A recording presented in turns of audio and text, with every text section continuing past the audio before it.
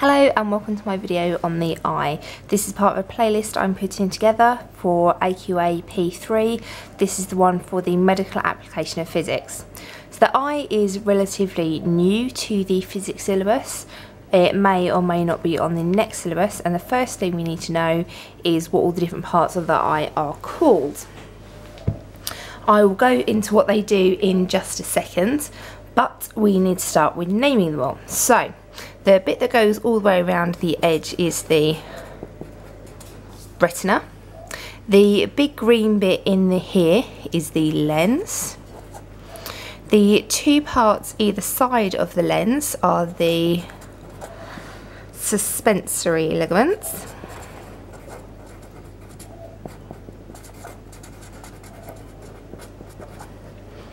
These two bits here, one either side, are the ciliary muscles.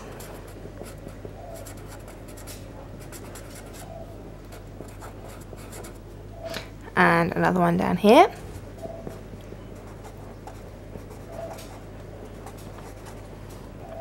This bit here, that you can see where it just appears to be a gap, this is the pupil. This here is the iris, and all around the outside you can see is the cornea. So what do all these different parts do? Well, the lens and the cornea together are responsible for focusing the light on the retina. The cornea is the window into the eye. It's got a convex shape and does the most of the focusing. It focuses the light onto the retina, which is where all the light sensitive cells are, and this is what sends a signal to the brain. The pupil is the black bit that you can see in your eye, and that lets all the light in. The iris is the coloured bit in your eye, and it controls the size of the pupil.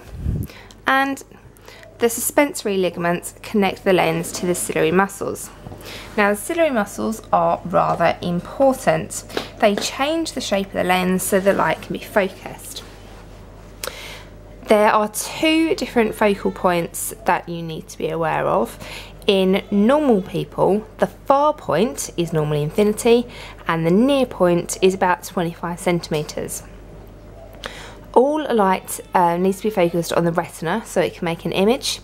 When you're looking at far things, the ciliary muscles are relaxed and produce a thin, not very powerful lens. When you're looking at near things, the ciliary muscles contracted, producing a fat, powerful lens. And here is Primrose to be helpful. You also need to know the difference between the eye and a camera when we're talking about making images and processing light. So both the eye and a camera produce a real image. Both the eye and the camera produce an inverted image, but in our eye it's very cleverly flipped upside down by our brain. Both the eye and the camera produce small images. The eye has the lens and the cornea for focusing, the camera just has the lens for focusing. And the difference is the eye has the retina for the image to be projected onto, where the camera is on a film or a CCD in a digital camera. So those are all the facts that you need to know. What we want you to do now is to pause and try to name these for yourself. So this is exactly the same image that you had before. I've just labelled all the different parts, A through to H. What I want you to do is pause and try and label these for yourself. Right. Once you've done that, these are the answers. So A is your retina, B are your ciliary muscles, C is the iris, D is the cornea, E is the pupil, F is the ciliary muscle again, G is the lens, and H is the suspensory ligaments. There are the answers for you again. Okay, now some more questions. What I want you to do is pause and try this for yourself. There are 5 questions for you. Where are the light sensitive cells? Which two bits are responsible for focusing light? Which part of the eye is like a film in a camera? What happens to the lens when the ciliary muscles are contracted? And what is the pupil? What I'm going to do is pause and try and answer these 5 questions for yourself. So hopefully you've done that now. Here are your answers. So, what are the light sensitive parts? Where are the light sensitive cells? They're in the retina. Which two bits are responsible for focusing light? The cornea and the lens. Which part of the eye is like the film in a camera? That is the retina. What happens to the lens when the ciliary muscles are contracted? They are fat and powerful. And what is the pupil?